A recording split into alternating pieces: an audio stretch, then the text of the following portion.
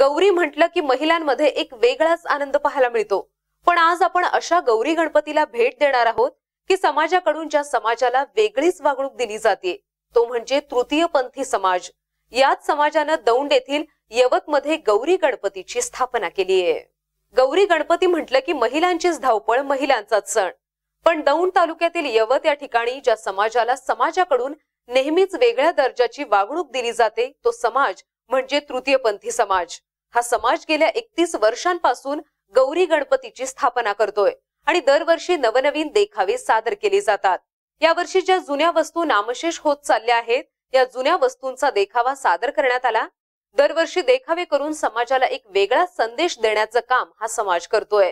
याच गौरी गणपतीचा आढावा घेतलाय आमचे प्रतिनिधी सुशांत जगताप यांनी। आपण पाहूयात। गौरी गणपती म्हटलं की महिलांमध्ये एक वेगळाच आनंद पाहायला मिळतो। आपण दौंड तालुक्यातील आज यवत या ठिकाणी आलेलो आहे आणि यवतमध्ये तृतीयपंथी यांची या ठिकाणी गौरी गणपतीची या ठिकाणी स्थापना केलेली आहे। आपण या ठिकाणी पाहू शकता की या तृतीयपंथीयांनी जे समाजामध्ये जे जुन्या पद्धतीच्या ज्या वस्तू नामशेष होत चाललेल्या आहेत या वस्तूंचा या ठिकाणी एक सुंदर देखावा या ठिकाणी सादर करण्याचा प्रयत्न या ठिकाणी त्यांनी केलेला आहे। या ठिकाणी तुम्ही पाहू शकता की या ठिकाणी सुंदर पद्धतीने या ठिकाणी गौरी गणपतीची स्थापना केलेली आहे।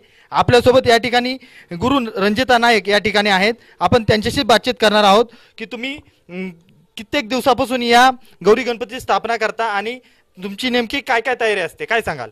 सर्वप्रथम तर आमच्या सर्व तृतीयपंथीय समाजातर्फे सर्वांना गौरी गणपतीच्या हार्दिक शुभेच्छा। आणि स्त्रीच्या चरणी आम्ही एवढेच मागणं मागतो की सर्वांना सुखी ठेव, सगळ्यांची मुलं बाळ सुख शांती सर्वांना लाभू दे, सर्वांच्या घरामध्ये लक्ष्मीचा वास होऊ दे आणि सर्वांच्या घरात स्त्रीनी आनंदी आनंद करू दे। परमेश्वराने प्रथम जे आमचे अन्नदाता आहात, सर्व तुम्ही आमचे अन्नदाता आहात आणि आज तुमच्यावरच आमचा उदरनिर्वाह जो चाललेला आहे तर आम्ही परमेश्वराकडे एवढं मागतो की सर्वांना सुखी ठेव आणि त्यानंतर आम्हाला सुखी ठेव।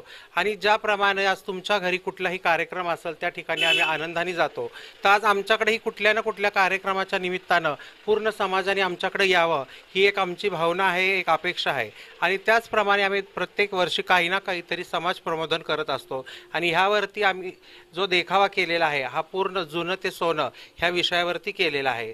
आणि यातून आम्ही एवढंच सांगू शकतो की जी पिढी आहे जुनी त्या जुन्या पिढीला विसरू नये आणि जो समाज आपला आहे हा समाज जुन्या पिढीकडून नव्या पिढीकडे आलेला आहे, तर नव्या पिढीकडे आल्यामुळे आपल्या जुन्या पिढीकडे कोणीही दुर्लक्ष करू नये हे आमच्या सर्व तृतीयपंथीयांतर्फे सर्वांना सांगणं आहे। नक्कीच या ठिकाणी यांनी एक वेगळ्या पद्धतीने जुन्या पद्धतीचा जो देखावा या ठिकाणी सादर करण्याचा प्रयत्न या ठिकाणी केलेला आहे आणि त्यांनी स्त्रीकडे समाजात आणि जे जनता आहे यांना सुखी ठेव असा त्यांनी स्त्रीकडे प्रार्थना केलेली आहे। कॅमेरामॅन विनायक कांबळेचा मी सुशांत जगताप, दौंड, पुणे।